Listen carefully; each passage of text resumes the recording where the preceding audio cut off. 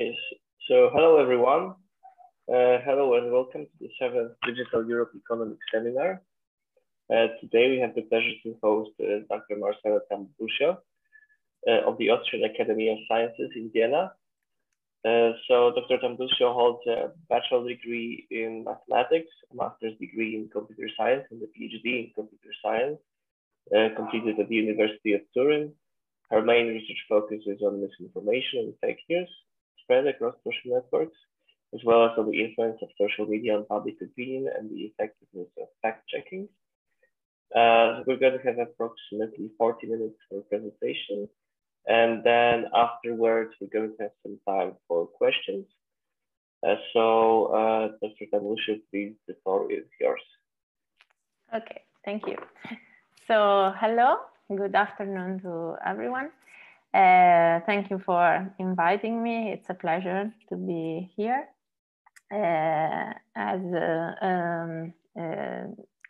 When they present me, I am Marcella Tambuscio. I work now at the Austrian Center for Digital Humanities and Cultural Heritage at Austrian Academy of Sciences.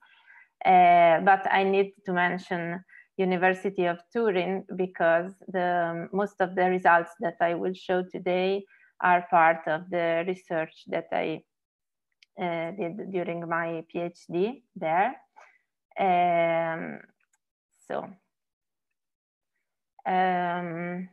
I will give you an outline of this talk. I will give a brief introduction about why and how we study information, but actually I will focus more on misinformation. That was the main topic of my PhD thesis, so fake news. I will then present a model for misinformation spreading. I will talk a bit about segregation and polarization phenomena in information spreading processes, and then we will talk about evaluation of debunking strategies to trying to limit misinformation spreading. So, why we study information or misinformation? This is an example about the perceptions of fake news during the pandemic by US citizens. Many citizens in this survey claimed that they were exposed to made-up stories. But when they answer about the topic of these stories, they give also, let's say, contradicting claims.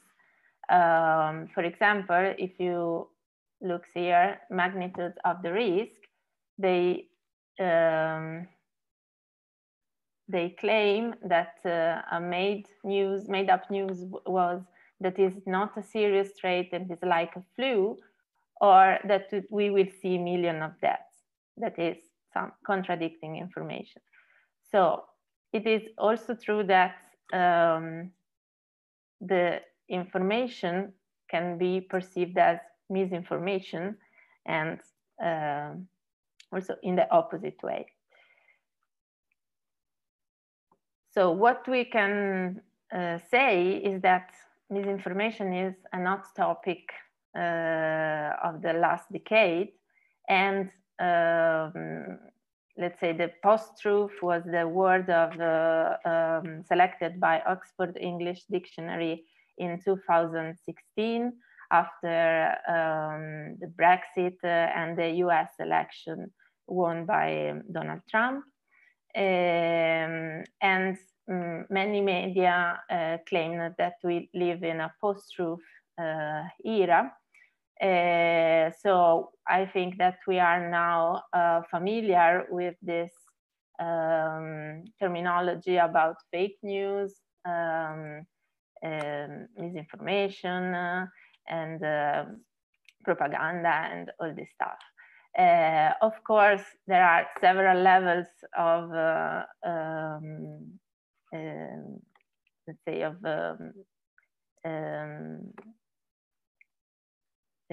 several levels of danger in this misinformation, but we can have some meme like this one that can spread in the internet.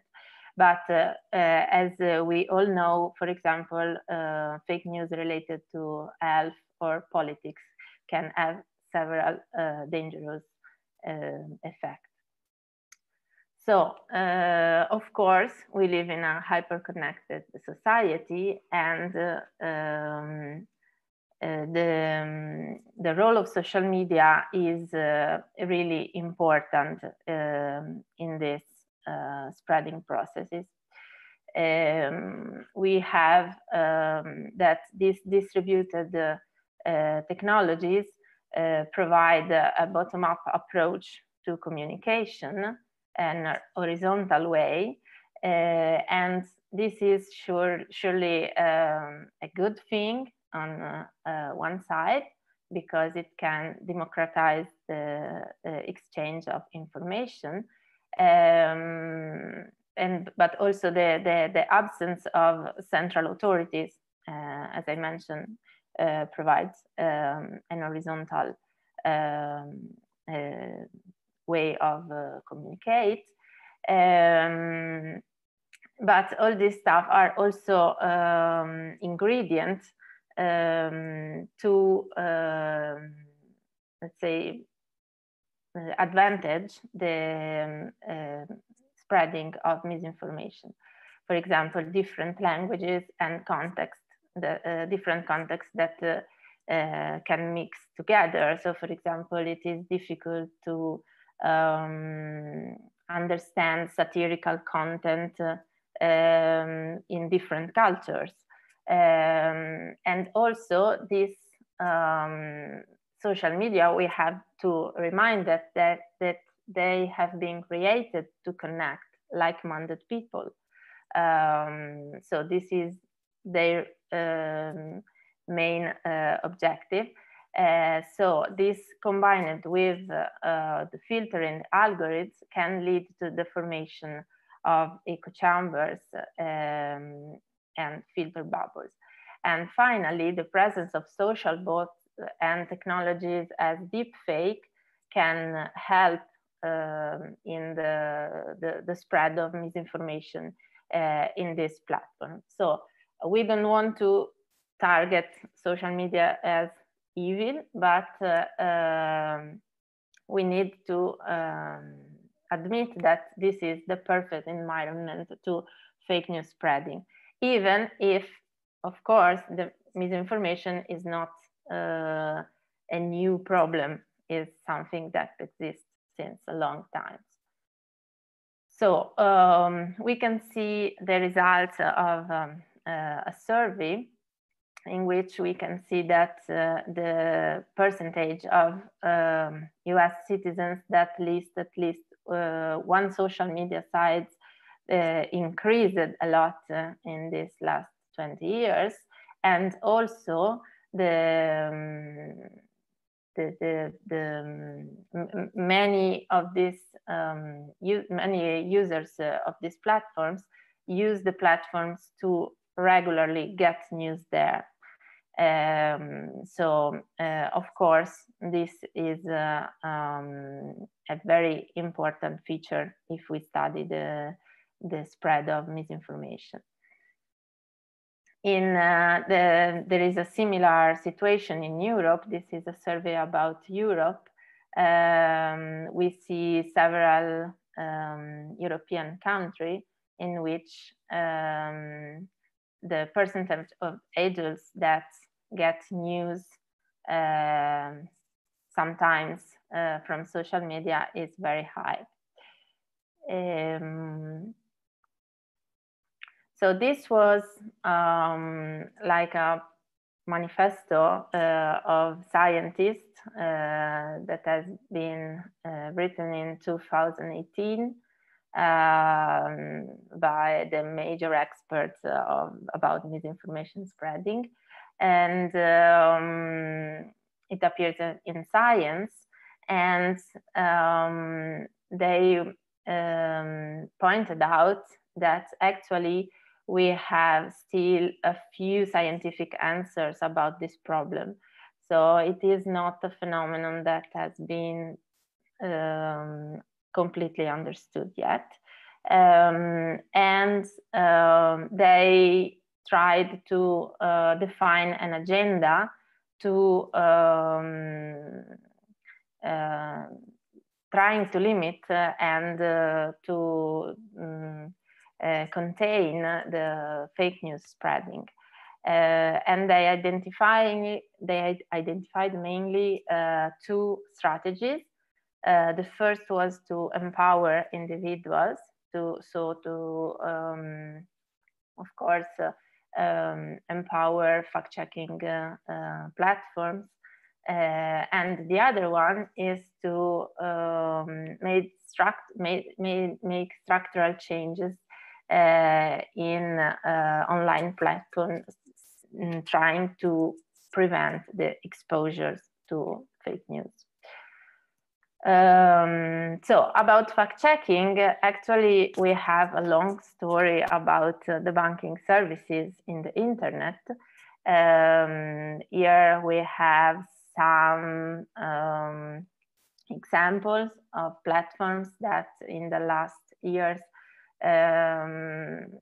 provide verifying services of the news, or they try to track fake news stories. But of course also social media are trying to take some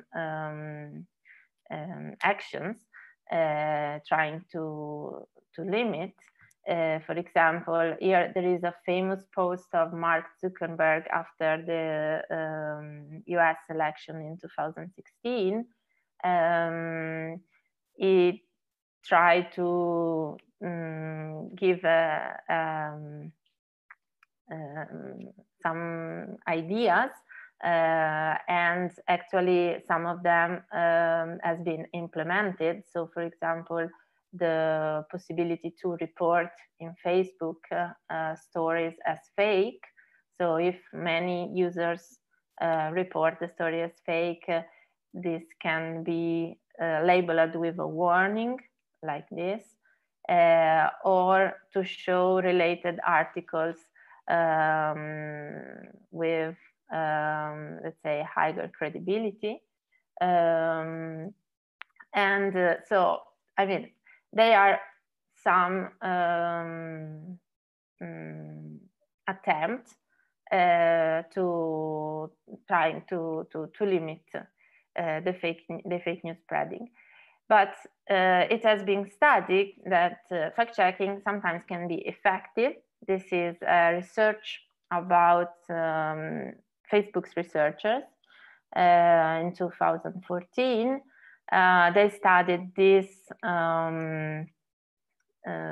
retweet network of stories, and in red you can see some users that have been received a comment with links to Snopes, that is a fact-checking site. So we can see that actually these red nodes are at the periphery, let's say, of the networks. So it can be seen that somehow they stop the spread of misinformation. But what is very important here is if you see the plot on the right, is that there is a high probability that the content, that the story is has been deleted from Twitter if it receives a fact-checking tweet. This is wonderful maybe for society, but it's also a problem for scientists that want to study fake news spreading, because of course if we don't let's say track the information spreading in streaming, we have to deal with a lot of deleted content that we cannot access anymore. So it will be a problem for misinformation, for research about misinformation. On the other hand, fact-checking may fail. From a psychological point of view, it has been studied that there are several effects that can be involved in misinformation spreading. One is the hypercorrection effect. So when the fact-checking is not, let's say, made well, it's like that the people remind only the hoax, the fake news, and they don't remember the fact-checking. But also we have the backfire effect. That means that when you are exposed to the fact-checking, but it's your, let's say, the fake news is, let's say, it's aligned with your previous beliefs, the fact-checking can also worsen the situation. And if this is connected with the confirmation bias, so the fact that you can cherry picking data to support personal belief or expectation. So what we did was to take inspiration from epidemic models to study the misinformation spreading. We see the information as a virus that can infect people. I think that now many of us are familiar with these epidemic processes. And this is the most famous one, the SIR model. We have a population in which we have three types of the agents can take three types of states. We have the susceptible, the infected, and the recovered. And the agent changed the status according to some equation of transition that depend on some parameter like beta, it is the spreading rate, and gamma, it is the recovery rate. So usually we have a dynamics as the one you can see on the plot, in which we have the infected that grow and then they decrease, and the recovered takes all the network. So we took inspiration from this SIR model to build a model about fake news spreading. So we have three states possible. We have the susceptible, so a person who ignores completely about the fake news. Then we have the believer, and then we have the fact checkers. We modeled a spreading process in which a susceptible can become believer or fact checker depending on the status of its neighbors. So, okay, here maybe the formulas are a bit complicated, but of course, if you have more neighbors that are believers, you are more likely to become believer, and the same for fact checkers. But this function depends also on the spreading rate, that we can see the speed of the hoax spreading, and the credibility of the spreading of the hoax. Then we modeled a verified process, so the probability of fact-checking, that is a parameter also of the model, and a forgetting rate. Because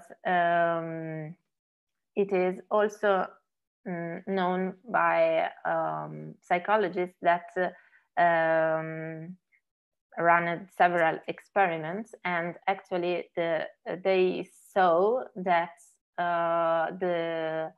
sometimes people who believe to a story and then they were exposed to the fact-checking, then forget, and after some while that they believe again to that story. So it's something that has been observed. So we decided to add this forgetting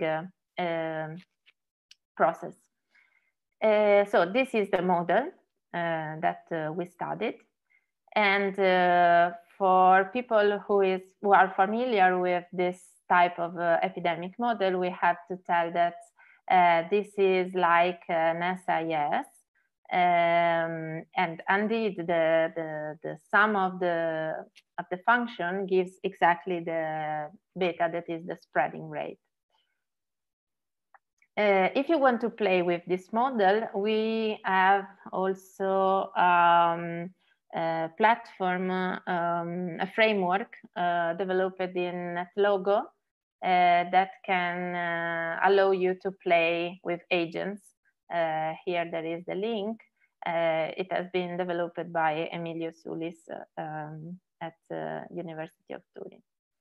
So the dynamics of our model can be summarized in these two plots.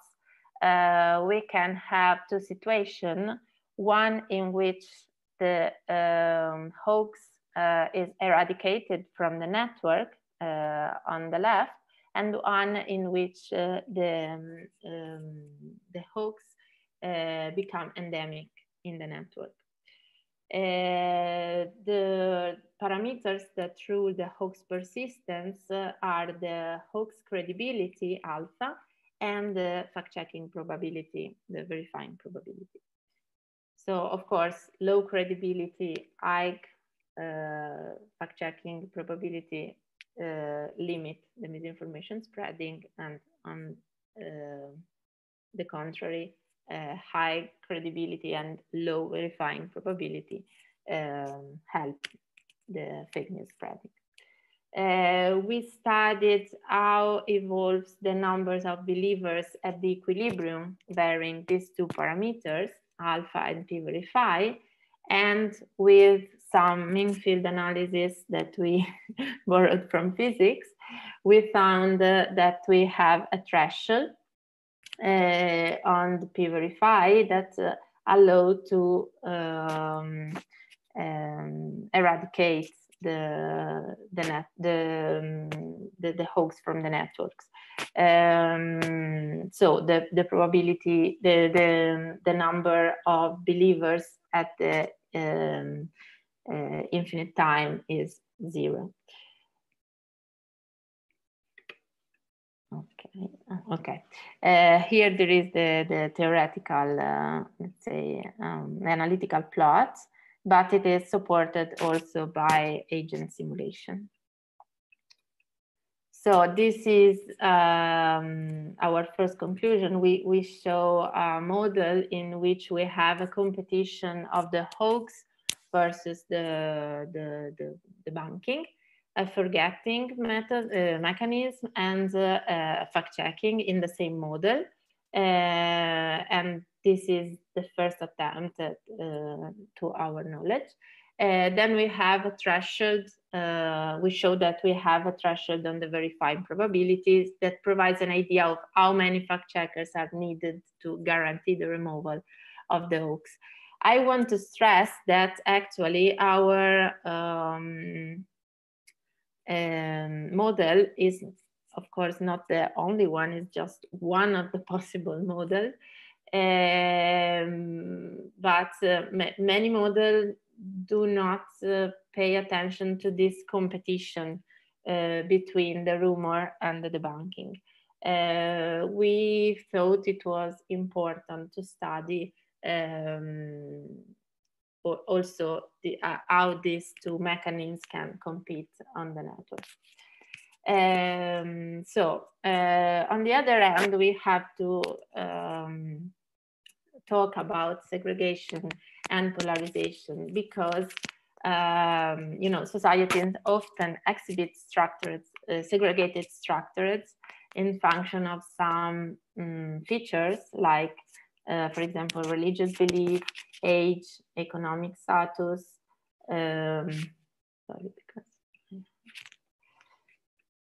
ethnic group or other. And this is, for example, the Schelling segregation model. It is a very famous model in sociology. And Schelling showed how residential segregation can arise also when involved individuals are tolerant.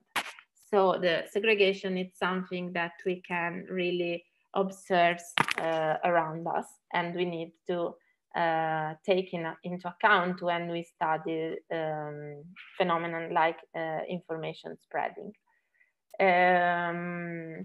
And then we have the homophily principle, that is the principles according we tend to be similar to our friends, and this is an interplay of two phenomena.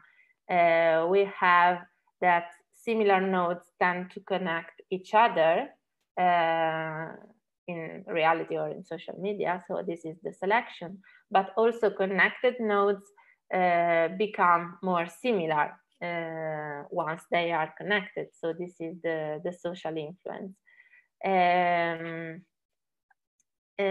Anyway, we have that the polarization emerged from radicalized segregation, but not necessarily a segregated network is also polarized.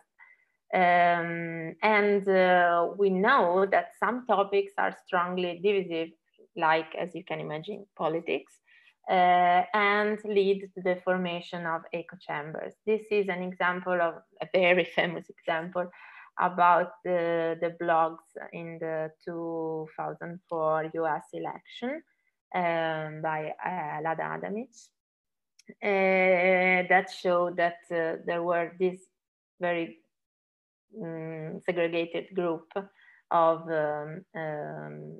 political parties, let's say. These are examples that I studied personally just to show how the polarization and can emerge in several ways. So, for example, here we have a hashtag networks of the tweets about the Vienna attack of the last November here in Vienna. We collected the tweets during that night, and then we built this network about with let's say about hashtags that co-occur together, and we can highlight several communities in this network. And I don't know if you can read, but you can see the orange community is related to the US, and because they were the election in that moment, so there were the election. Then we have the yellow that is very small, but is the maybe the central one, because it involved the Austrian debate, and indeed there were all the let's say, hashtag in German, and this not pronounceable hashtag that was very popular during the attack. And then we have the green that was the more international, and we have the violet on the top that was related to Turkey, because it was related to Erdogan, and another one to Armenia. Maybe it is not easy to see, but we have several, we have a few hashtags related to Armenia, because in those days there were also problem there. So just to show that the hashtags reflect the geography in this case. So there can be an influence of the, let's say, given simply by the geography, or given by mutable factors. Like, for example, in this case, we studied the opinion dynamics during the Brexit referendum. We collected 5 million of English tweets, and we developed with machine learning an automatic detection of the stance. So we labeled users as in favor of leave or remain or neutral ones. And we also then ran community detection, and we can see that there is a clear overlap of the communities with the stance detection that we ran. So in this case, for example, let's say the debate and the opinion dynamics was ruled by the stance. We did a similar work studying the Italian referendum in 2016, yes, studying some Italian tweets. And in this case, we study how the community evolves in times, because this is also another problem that, of course, the opinion dynamics is not temporally static, of course, and it can evolve. So here we show that, for example, the follower networks was highly polarized, and we have several phases of in which we collected and analyzed the tweets. We highlight 4 events.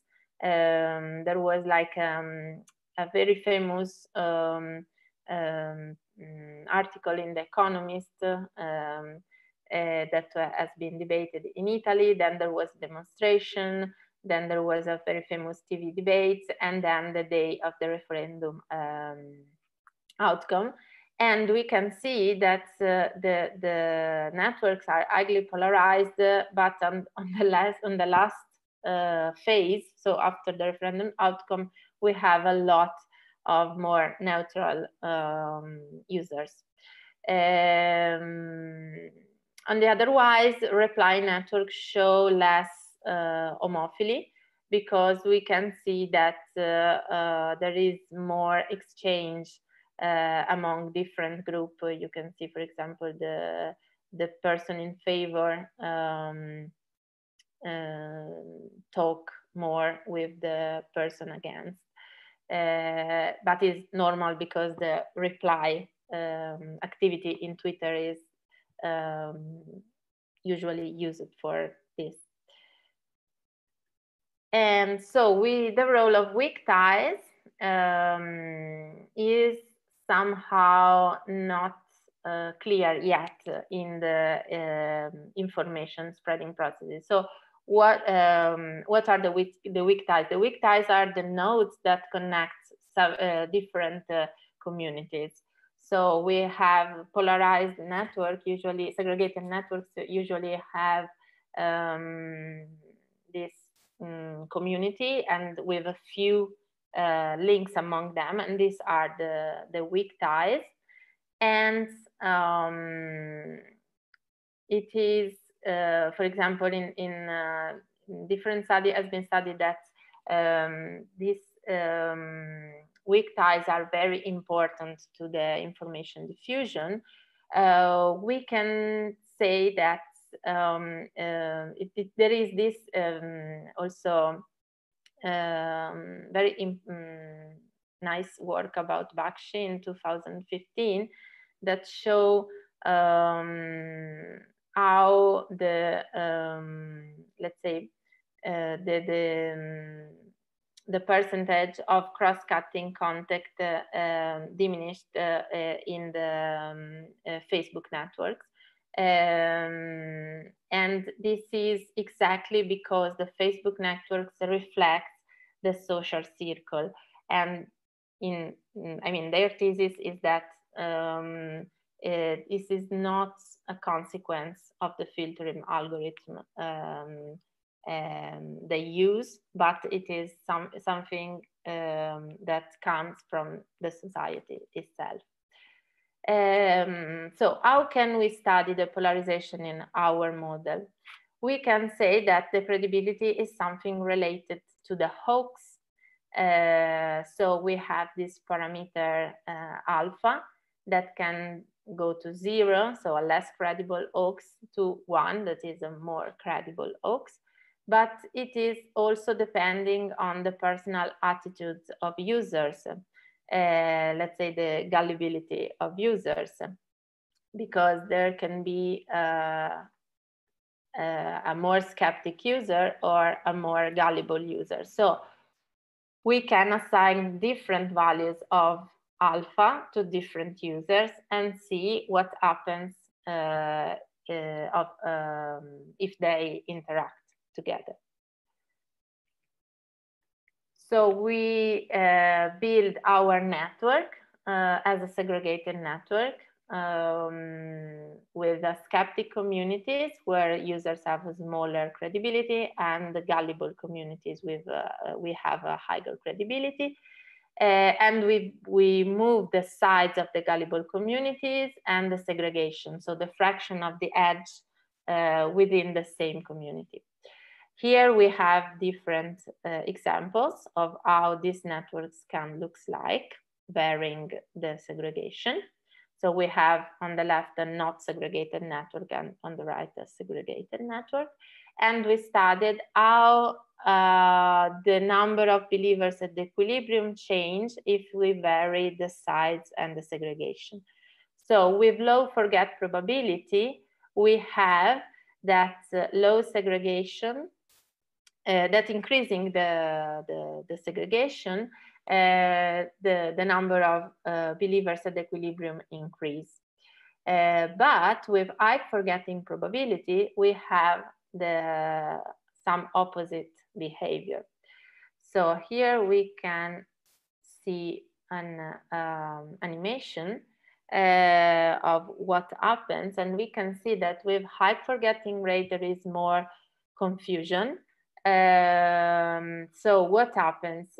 It happens that weak ties, if we have low forgetting probability, allow some gullible to become fact checker. That is good. But with high forgetting probability, so adding some confusion, people that forget more frequently about their opinion, some skeptic become believer, and this, of course, does not limit the misinformation spreading. An interpretation of this fact in our model is that the forgetting rate can be seen as a measure of how much the topic is discussed. So low forgetting rate could be conspiracy theories or stories that involve persistent beliefs, while high forgetting rate could represents gossip, short-lived beliefs, like, I don't know, the fake news that an actor, famous actor is dead, that can maybe appear several times. So we should, in the rest of our research, we focused on low forgetting rate, so persistent beliefs. The problem related to our model is that it's difficult to validate with data, because we have the data, for example, Twitter data, that are a photography of the visible status, and then we have the belief. So it's like an iceberg in which we can see, for example, we see a lot of maybe people that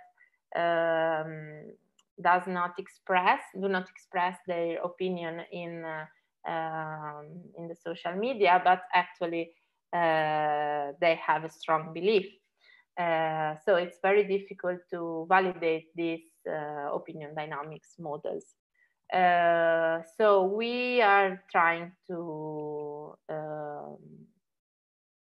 resolve this problem, building a new model in which we split the believer and the fact checker status in two substates, inactive and active. And so it is a bit more complicated, but we are still working on it. And actually we are now able to validate with real Twitter data. I hope that this will be out soon.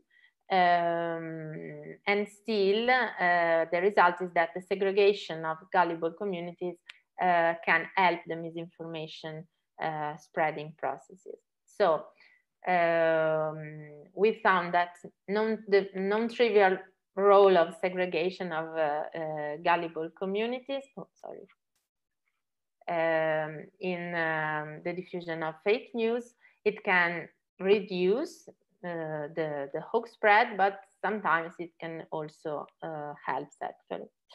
And we saw that the validation is very challenging, because the source may be removed, as I showed before, and the belief does not necessarily correspond to the online activities. So finally, we try to make a what-if analysis to see, to evaluate several fact-checking strategies. So we made some assumptions. The first one is that we live in a segregated societies. We focus on low forgetting probability stories. And we know from computational epidemiologists that immunization works better if some types of nodes in the networks are vaccinated first. We consider, so the worst scenario, the one in which the verifying probability is 0, so no one is verifying, and the fact checking can also can only be spread by the neighbors that are, so more neighbors are fact checkers around you, more likely you will become fact checker. And we tried different strategies. So the first one is do not take any actions. So we have the gullible and the skeptic. We have some seeders skeptic, and we can see that very soon the fact checker die out. So the fact checking does not survive and the hoax becomes endemic. Then we try to fix the 10% of the skeptic nodes as eternal fact checkers. So nodes that always spread the fact checking. They do not change their belief. And these nodes are chosen at random in the skeptic communities. And this leads to the survival of the fact checking, of course, but still the hoax will. Strategy 3, we have 10% of skeptic nodes fixed to be external fact checkers, but now we place these nodes in the hubs, so in the nodes with higher degree in the network. And this, we can see, it is a better strategy because at least we limit the misinformation spreading. And finally, we named the watcher strategies on the border of the skeptic communities. We fix this eternal fact checking, eternal fact checkers. You can see on the border of the communities. And this seems to be also a good strategy, but look what can happen.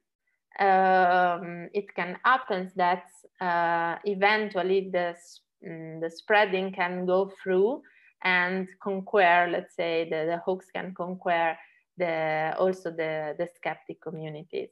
So when we deal with this agent simulation network, we always have to take care of this phenomena.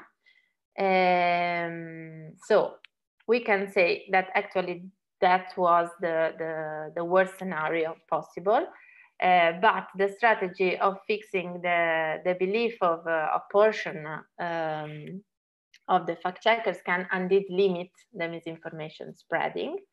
And the location of these agents, of course, has a big influence, as we know from computational epidemiology.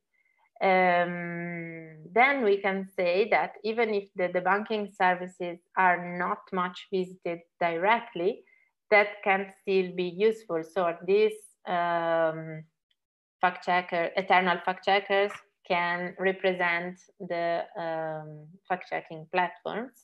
And their usage should be strategically coordinated by a skeptic community. So our research should help to design new policies to empower this platform. I think I finished. Thank you for listening me.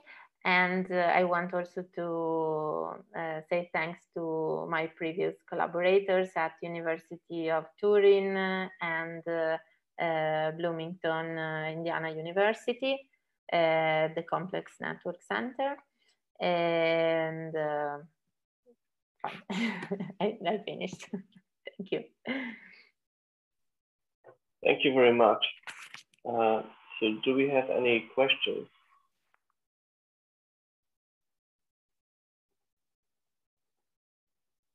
Well, yeah? Yeah, I have a question. So you briefly touched on that you use Hoaxy to like test or validate your simulation. Could you elaborate a little bit on that? We use Hoaxy, the data collected by Hoaxy. Hoaxy, just to remind for other people, is the platform developed by Indiana University to track fake news story in Twitter. So we collected 30 stories, more or less, in 2017-18, and we are trying to now validate our data, this data with our model, so we can try to see the number, outgrow the number of Twitter users that share the fact checking and the number of Twitter users that share the hoax, basically. Okay, Yeah, thanks for mentioning that. I actually wasn't aware of Hoxie, and I think that will be very useful for me as well. Thank you. Yes. This was, you can see we have the for against, of course, our believer and fact checking. It is very, very, very, very challenging, let's say, perform this validation, of course, because the nature of the data itself.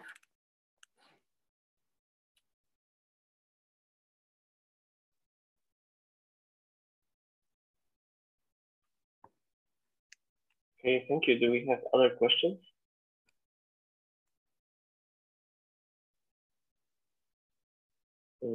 Well, if I may, I've been wondering, you mentioned that some people don't express who they are essentially on social media.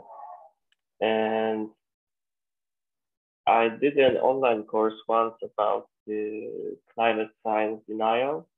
And I recall them mentioning a study that actually, the people who have the most extreme views are the most vocal ones. And those who are kind of not convinced to either side tend to often stay quiet. So I've been wondering if, how do you think this might affect the processes that you study? Yes, this is a problem related to the to the validation, because of course it's like to deal with not complete data, but this is exactly the way the reason for which we need model, because we do not have complete data about the process. So we can just make hypotheses and test this. Our model is one of these.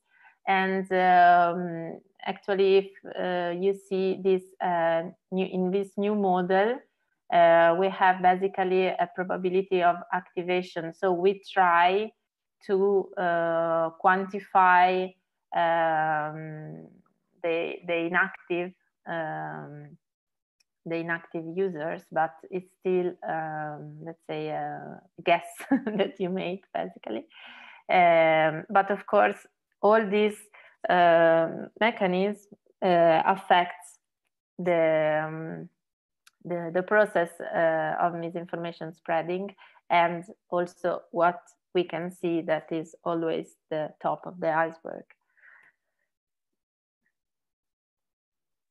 Do you think these inactive believers and inactive fact checkers, do you think they are different in any way to the active ones?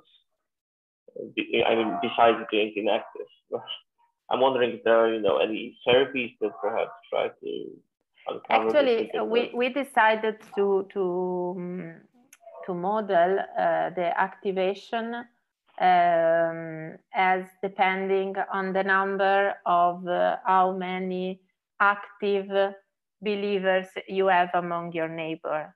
So if a users, we can summarize saying that it is depending on how much the debate is active around you, and this activates you, and let's make express your opinion.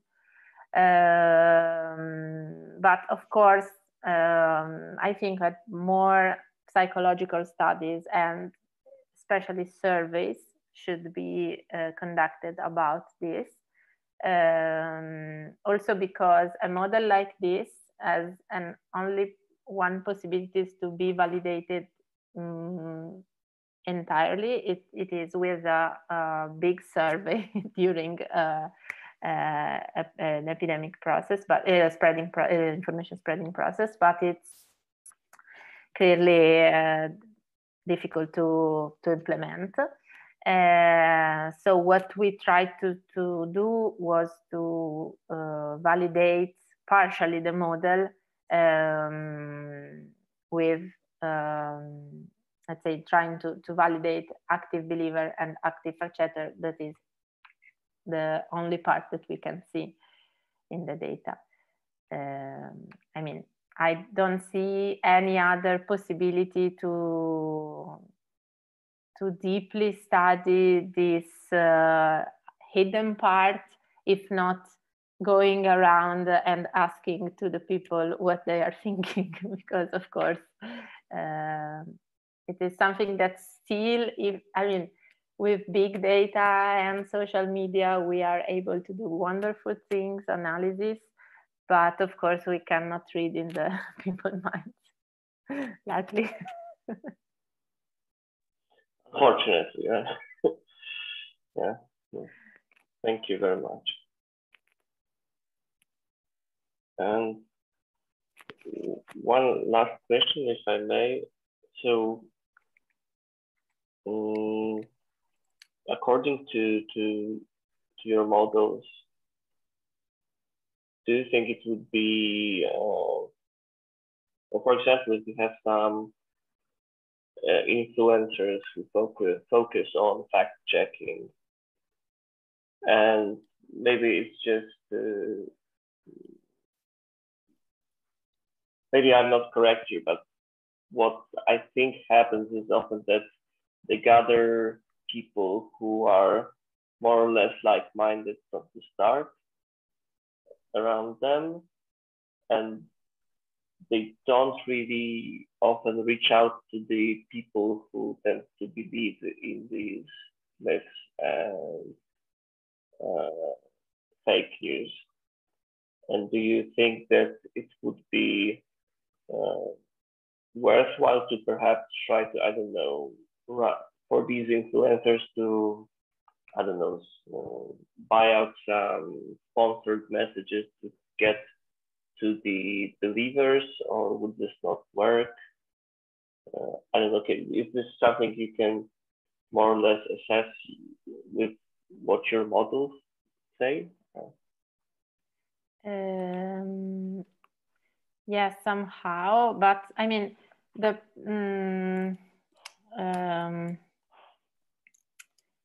yes, the problem is that also that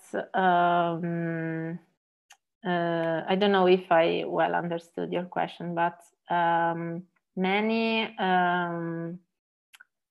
are many efforts also in detection of fake news, of course. So labeling news as fake or not. But what the large part of the scientist communities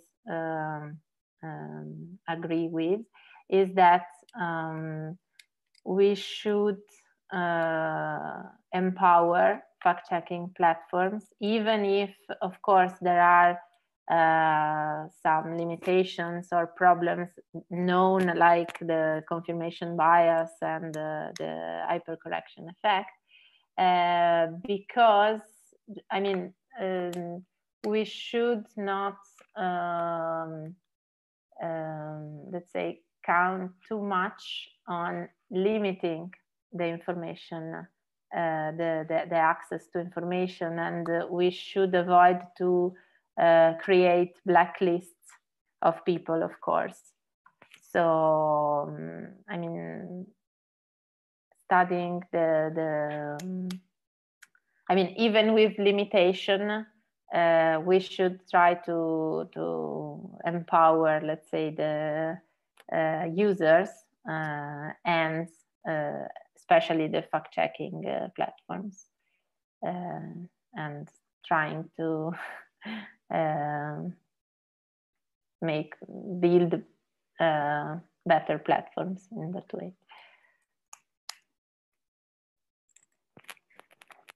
Okay, thank you very much. Do you have any other questions?